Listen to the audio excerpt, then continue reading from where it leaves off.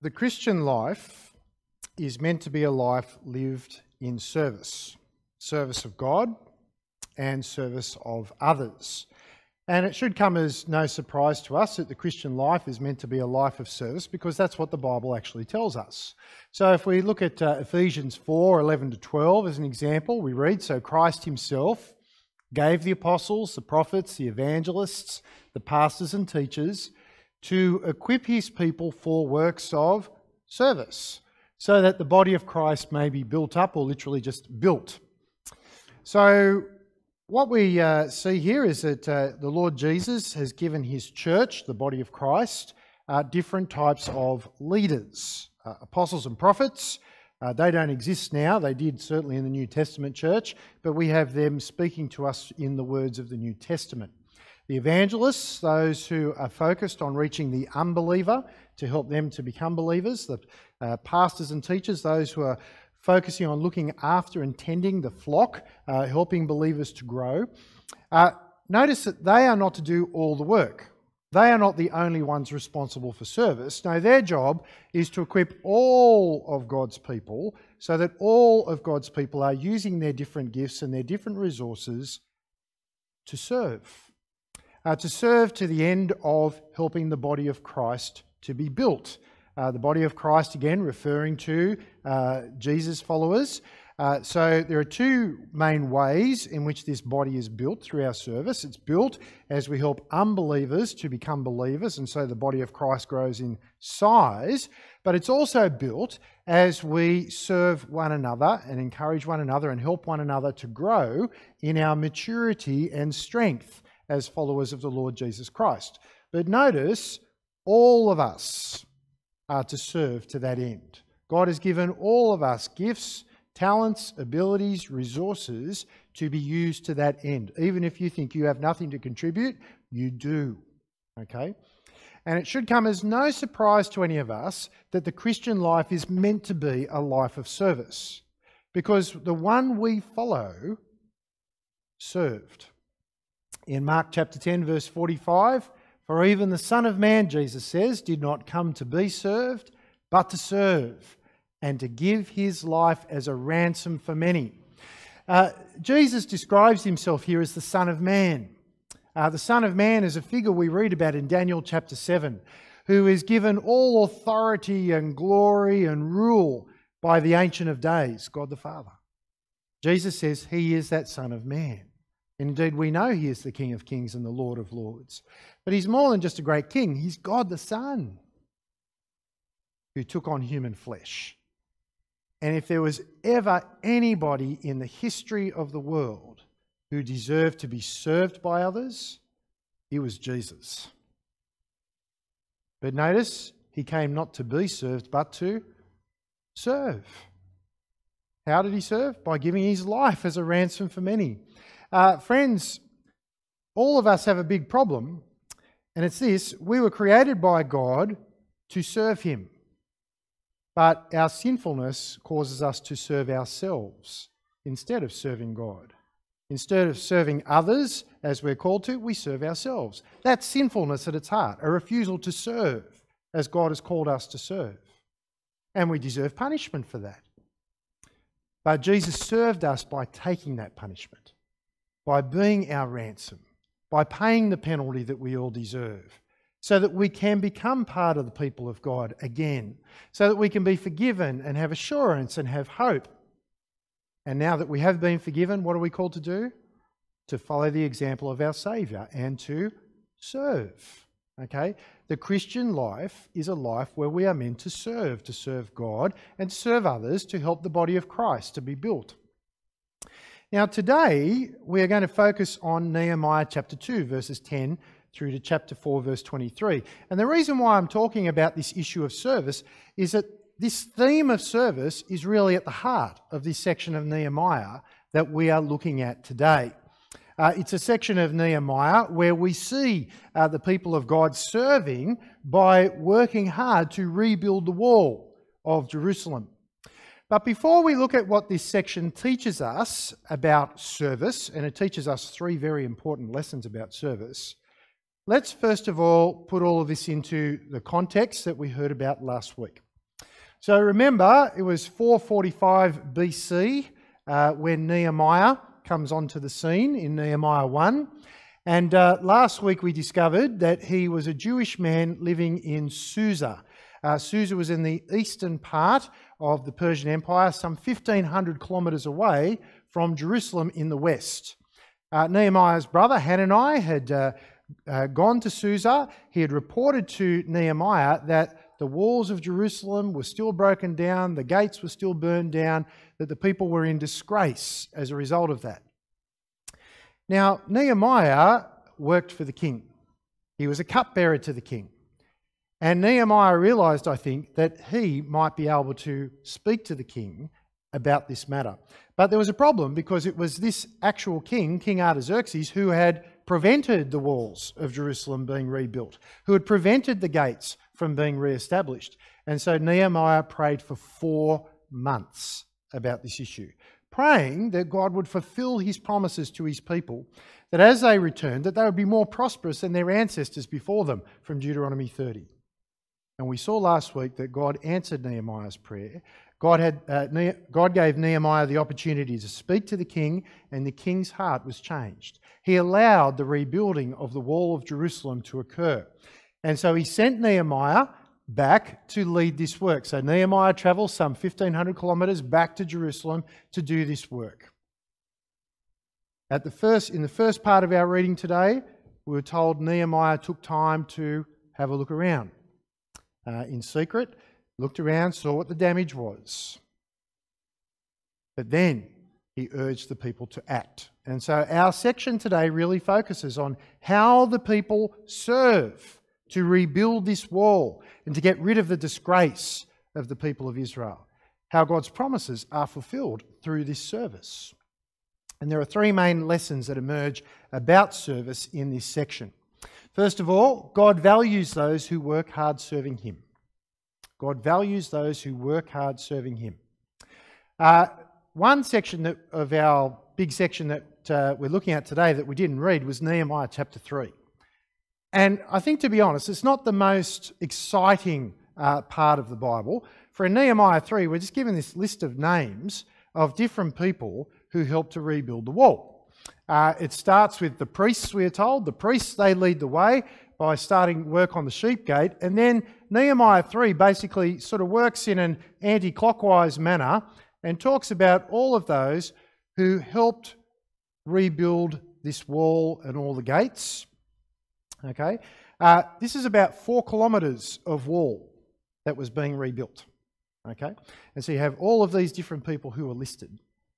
There are some interesting sort of things that we read in chapter 3. There were some, the nobles of Tekoa, who thought they were above this work and wouldn't engage with it. There was one character, a man named Meshullam, who actually appeared on Ezra's list of shame in Ezra chapter 10. Yet now here he is, helping to serve. There's a man who has a number of daughters. It seems like he didn't have any sons. Well, the daughters get stuck in and help rebuild the wall. It's interesting to note that none of the people in Nehemiah 3 are actually described as being builders. Yet here they all were, pitching in.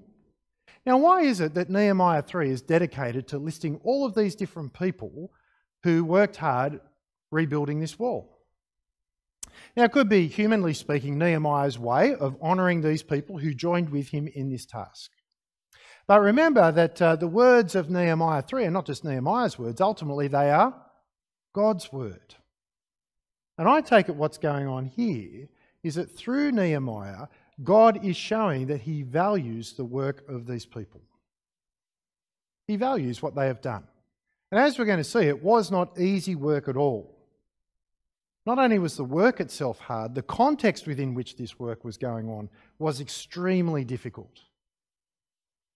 God valued the work of these people. He valued the hard work of these people as they served in this way.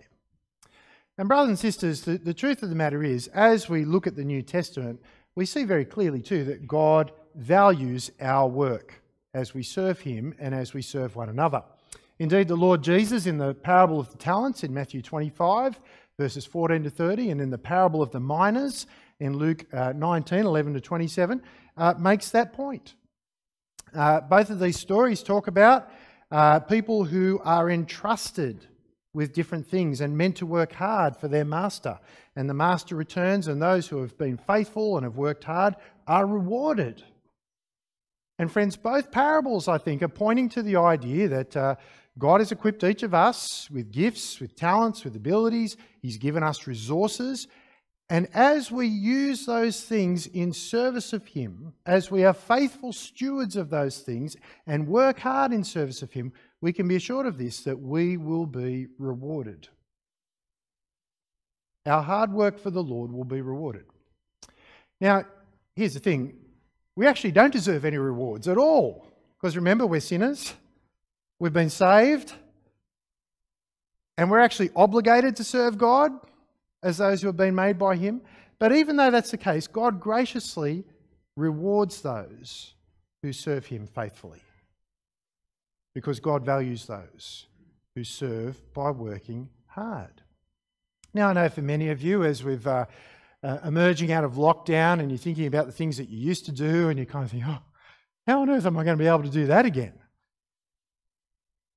Well, friends, be motivated by the fact that God values your hard work. Remember, we don't serve in order to be saved. We serve because we have been saved. We have lots of motivation to serve without thinking about the reward at all because we've been saved. How much more, knowing that God values our work and reward it, should we be to get stuck in? Okay? So, first lesson out of Nehemiah 2:10 to 4:23, God values the hard work of those serving Him. But it's not just in church-type ministry that God values that. Can I say? God also values the work that we do in our workplaces if we're working. Have a look at Colossians 3:22 to 24. Slaves, obey your earthly masters in everything, and do it not only when their eye is on you and to curry their favour, but with sincerity of heart and reverence for the Lord. Whatever you do, work at it with all your heart as working for the Lord, not for human masters, since you know that you will receive an inheritance from the Lord as a reward. It is the Lord Christ you are serving. Now, this is talking about slaves, but I think the principle spoken about here applies to us in our work context as well. Through our work, we can serve God and serve people. Well, you can't do that if you're a hitman, right? So, through good jobs, righteous jobs, we can indeed serve God and serve others. And the encouragement here is, as you work, don't think about the boss in the big office in the corner or whatever as being your ultimate boss. No, Jesus is your ultimate boss. And so in your workplace, work as if He is your boss. Okay? And know that He doesn't just value work that you do at church or in different Christian ministries. He values the work you do in that context in work. And He will reward it. Okay? Through your work, you have the opportunity to serve others well. Through, good quality goods or through good quality service, you can serve others well and help others. And God values those who serve by working hard, whether it's in Christian ministry, whether it's in the workplace, whether it's in your home. Okay? God values those who serve by working hard. Now, sometimes, though, we can find it hard to serve. And one of the reasons why we can find it hard to serve is because of our next lesson. And that is that serving God often leads to opposition and discouragement. Now, one of the amazing things, I think, about what happens in Nehemiah 2:10 to 4:23 is that the people rebuild in very, very difficult circumstances where they were opposed by some very dangerous people, really. Let me give you some examples of this opposition that these people faced. So in Nehemiah 2:19 to 20 we read, "But when Sanballat the Horonite, Tobiah the Ammonite official, and Geshem the Arab heard about it," that is, the walls of Jerusalem were going to be rebuilt, They mocked and ridiculed us, says Nehemiah. What is this you are doing, they asked. Are you rebelling against the king? I answered them by saying, the God of heaven will give us success. We, his servants, will start rebuilding, but as for you, you have no share in Jerusalem or any claim or historic right to it. Now, Sanballat, Tobiah, Geshem, we believe that they were all governors of the regions that surrounded the people of Judah and Jerusalem. And by the look of it, they have their eyes set on having Jerusalem as their own. They don't like these pesky Jews living in Jerusalem. They especially don't want them rebuilding any walls, because that's just going to make it a lot harder to get Jerusalem for themselves. And so they turn up, and notice they start a process of intimidation. Are you rebelling against the king, they say? Remember, the whole reason why the wall in Jerusalem had not been rebuilt was because the people around the Jews had complained to the king about the possibility of the walls being rebuilt. And they said, oh, these Jews, they're rebellious people or whatever. And so King Artaxerxes said no to the wall being rebuilt. And so here again is the prospect of a threat. We'll report this to the king. Is that what you're doing? Well, notice what Nehemiah says. The God of heaven will give us success. Why does he say that? Where is his confidence? Well, remember last week, he prayed for 4 months. God answered his prayer. The king said, go ahead and build. Nehemiah could see that God's hand was upon this. And so despite this intimidation, despite these threats, Nehemiah was quite confident this project would go ahead. But the opposition ramps up. So in chapter 4, verses 1 to 3, we read, when Sanballat heard that we were rebuilding the wall, he became angry and was greatly incensed. He ridiculed the Jews, and in the presence of his associates and the army of Samaria, he said, what are those feeble Jews doing? Will they restore their wall? Will they offer sacrifices? Will they finish in a day? Can they bring the stones back to life from those heaps of rubble burned as they are? Tobiah the Ammonite, who was at his side, said, what they are building, even a fox climbing up on it would break down their wall of stones. Notice all the mocking that's going on there. You're hopeless. You can't really build anything good. What good could come of what you were doing? So there's all that sort of mocking. But notice, though, that things have ramped up a little bit in terms of the intimidation. Notice that the army of Samaria, the army of the peoples to the north, is now just sort of standing around, not doing anything, not attacking, but just there with their imposing presence. So here is all of this mocking, here is this intimidation. The aim is to strongly discourage the Jews from rebuilding.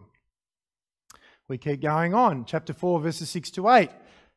They kept going, the Jews. So we rebuilt the wall till all of it reached half its height, for the people worked with all their heart. But when Sanballat, Tobiah, the Arabs, the Ammonites, and the people of Ashdod heard the repairs to Jerusalem's wall had gone ahead and that the gaps were being closed, they were very angry. They all plotted together to come and fight against Jerusalem and stir up trouble against it. But we prayed to our God and posted a guard day and night to meet this threat. Now that these surrounding nations, these surrounding peoples see that the wall is growing higher and higher and that their chances of actually being able to take Jerusalem are getting less and less because of it, they move now from intimidation to plotting. They plot to come and fight against the people. Now, the Jews hear about this, and what do? They pray to God. They come before God, they pray, they acknowledge that God is the one who can help them. But notice that their prayer is not followed by just sitting back and waiting for God to do something. Notice they pray and then they post a guard. Okay? The idea of prayer, friends, is not to just sort of, okay, I'm just going to pray and okay, God, just make it all happen and I'll just sit back until it happens. No. We're meant to be acting. So, Lord God, please give me opportunities to speak about the gospel. Doesn't mean that I just sit back and wait for someone to come up to me and say, can you please speak to me about Jesus? No, I seek to speak to people about Jesus, and some people will be open to that opportunity, right? So prayer is not just meant to lead to sitting back and doing nothing. And that's exactly what happens here. They pray and they post a guard. But notice that things are continually ramping up here. The opposition is ramping up. Chapter 4, verses 10 to 12. Meanwhile, the people in Judah said, the strength of the labourers is giving out, and there is so much rubble that we cannot rebuild the wall. Also our enemies said, before they know it or see us, we'll be right there among them and we'll kill them and put an end to the work. Then the Jews who lived near them came and told us 10 times over, wherever you turn, they will attack us. Notice that there is now discouragement, a sense of being overwhelmed in verse 10 amongst the people of Judah. Here they are working hard, but the energy is not so much there, right? The rubble, well, how can we use this to rebuild? It's all getting a bit much. The plots of the enemies are coming out. We're going to kill them. And more than that, it seems that the enemies are actually leaking their plans to the Jews who live nearby. And these Jews who live nearby, these enemies, they're what I would call the nervous Nellies. They hear about all this and they run and they tell the people who are building, oh, it's all bad, it's all bad. Notice, 10 times over, they say, wherever you turn, they will attack us. Can you imagine being in a situation where everything just seems to be stacked against you? Okay, that's what's going on with these people. But the people keep going. They keep rebuilding. They keep serving despite all of these threats. Indeed, we see that pretty much they keep going all day, all night. Some of them have their swords with them while they're kind of building and all that sort of stuff. It's not easy building here. Okay, building at the best of times is hard work. All of this opposition, all of this discouragement makes it that much harder again. The temptation would be to give up, to stop rebuilding, to stop serving. Now, friends, as we serve today, we need to remember too that we will be opposed. The Lord Jesus in John 15 verse 20 said, remember what I told you. A servant is not greater than his master. If they persecuted me, they will persecute you also. If they obeyed my teaching, they will obey yours also. We are those who serve the Lord Jesus Christ. And Jesus' warning here is that if you follow him, if you serve him, you can expect to be persecuted, you can expect to be opposed as he was persecuted and as he was opposed. Jesus is very upfront about that. Doesn't sugarcoat it in any way. We are called to serve him, but expect opposition as you do so. Now, there is a sense where we're hearing a lot of noisy people speaking against the things of Jesus in our press and in other sort of things nowadays. I want to assure you they're a noisy minority. Some of them might be quite powerful, but they're still a minority. Okay, I don't think any of us here today are under any kind of threat because we're meeting here today, are we? We're able to come here freely, we're able to meet, not a drama at all. My guess is that most people in our society care neither here nor there about us. Some will be quite positively disposed towards us, but there is a very, very vocal minority who are opposed. Now, I think you'll find this minority, particularly in different parts of Sydney, not so much here. I went door knocking about 10 years ago in the Northern Beaches. Oh, that is the hardest door knocking I've ever done. People were so rude, so arrogant in the way in which they responded to us. I've never encountered that kind of vibe here. Okay? So, yes, there is opposition, but don't be daunted by it. It's not as big as we fear it might be. Okay? Don't be daunted by it. But we will be opposed, and there certainly are times in Christian ministry where we can feel overwhelmed. Okay? It all just seems too much. It all seems too much. But despite this opposition, despite this sense of being overwhelmed, there is a way to help us to keep on serving. And this brings us to our third lesson from Nehemiah today, which is this: that God provides his people with the encouragement needed to serve him. And we certainly see this to be the case as Nehemiah speaks to the Jews just after his arrival there, after he's checked everything out. He says to the Jews, "You see the trouble we are in. Jerusalem lies in ruins and its gates have been burned with fire. Come, let us rebuild the wall of Jerusalem and we will no longer be in disgrace." I also told them about the gracious hand of my God on me and what the king had said to me. They replied, "Let us start rebuilding." So they began this good work. So Nehemiah's turned up. He says, "Hey, how about we rebuild the wall?" Now remember that King Artaxerxes had put a stop to this. Ezra 4 tells us that.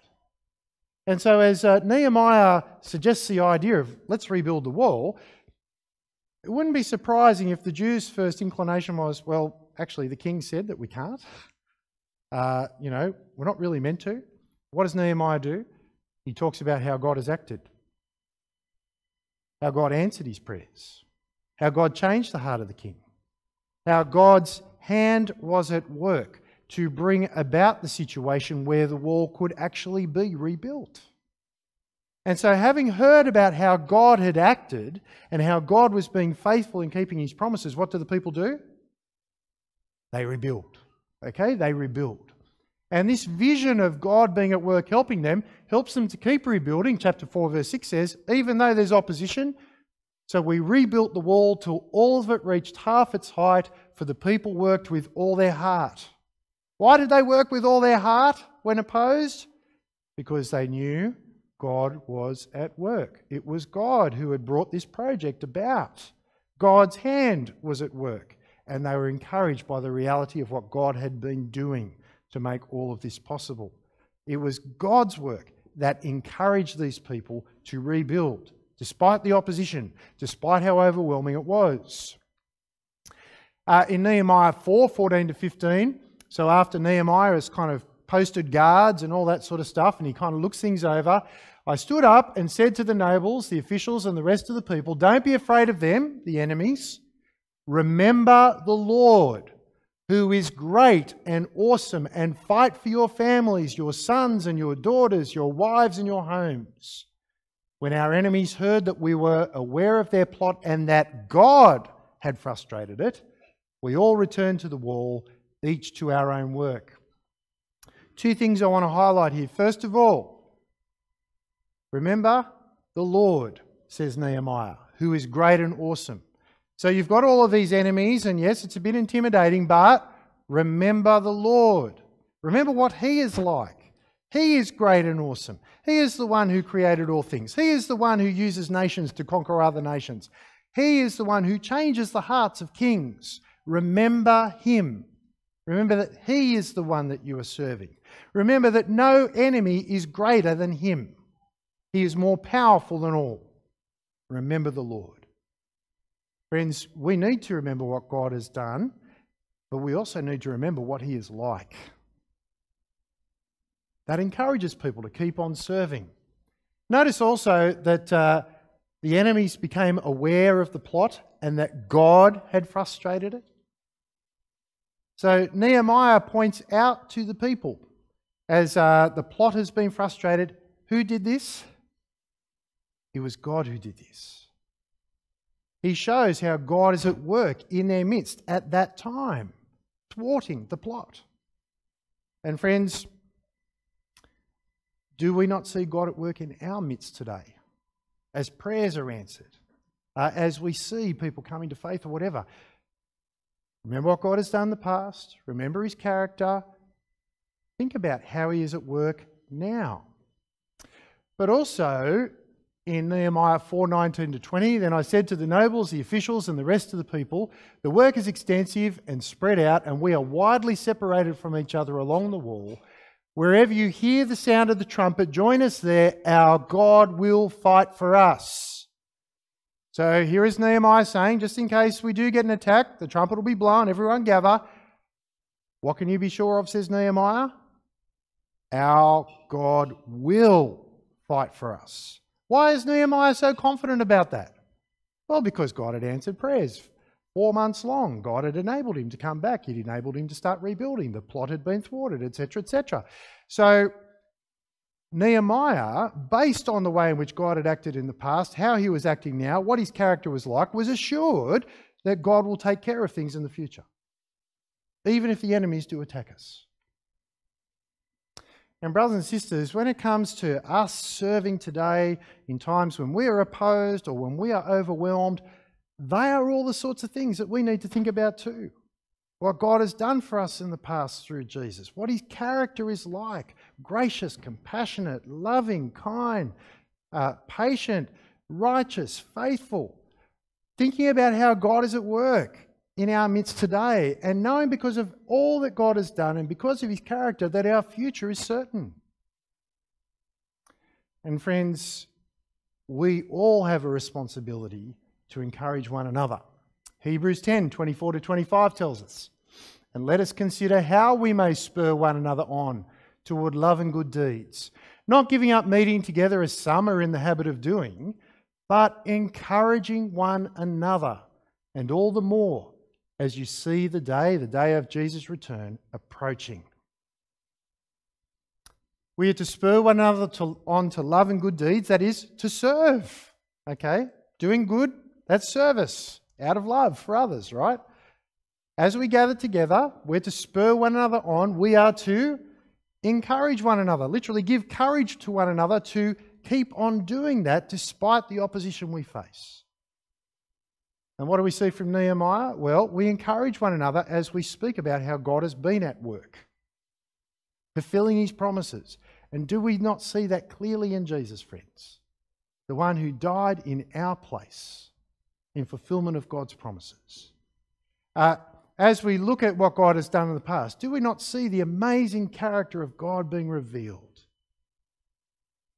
And we see God at work answering our prayers today. We see God at work changing people today. And because of all of these things from the now and God's character in the past, we have confidence about the future. And you know what? That's our task when we gather together, to encourage one another in those things, to remind one another about what God has done in the past, what he's like, what he's doing now, and what he will do in the future. And we need to gather together to do that. So those of you who are at home, let me be blunt.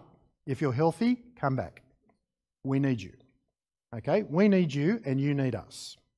Because we are all meant to be serving. And we need encouragement to serve. And it's as we gather together as the people of God that we have the opportunity to encourage one another to serve in that way. Now, when we're outside after service, what are we talking about?